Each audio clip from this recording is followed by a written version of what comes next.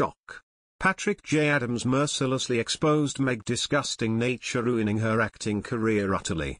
Patrick J. Adams revealed the Duchess of Sussex, and former Suits co-star, Meghan Markle once ripped into him when she saw him in the buff during one of his Broadway play performances. "She certainly was at the play where I was naked and she had a good time making fun of me after," the actor, 40, told Entertainment Tonight Wednesday, before joking, "So, maybe she'd like a repeat performance." When asked if he'd invite Markle to see him in another show of Richard Greenberg's 2003 Tony-winning play Take Me Out, Adams said, "I'll send her an invite for sure." The co-stars played love interests on Suits for 9 seasons.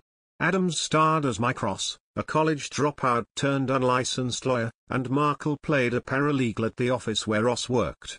Although the series wrapped in 2019 after Markle wed Prince Harry, Adams and the new member of the British royal family maintained a strong friendship. Adams attended the Duke and Duchess of Sussex's royal wedding in May 2018 alongside his wife, Troian Bellisario, at Windsor Castle in the UK. In March 2021, he also voiced support for his former co-star amid claims she bullied her royal aides. He tweeted at the time, "She has always been a powerful woman with a deep sense of morality and a fierce work ethic and has never been afraid to speak up, be heard and defend herself and those she holds dear." Adams then blasted the royal family, whom he described as at best complicated and at worst, seemingly archaic and toxic, and defended Markle, who faced endless racist, slanderous, clickbaiting vitriol from the British press.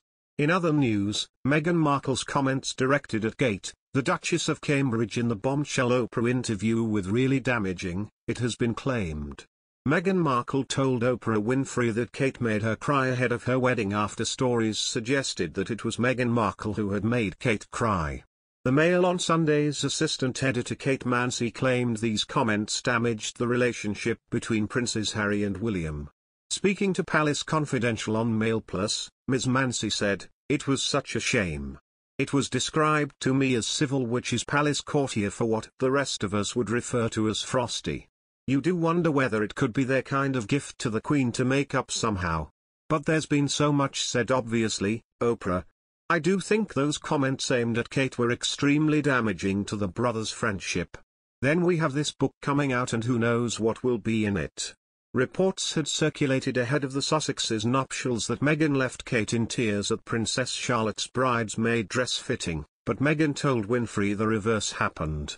Meghan said she was not sharing the information to be disparaging, and described Kate as a good person, but added it was really important for people to understand the truth. Meghan said Kate apologized and bought her flowers, adding that she has forgiven her.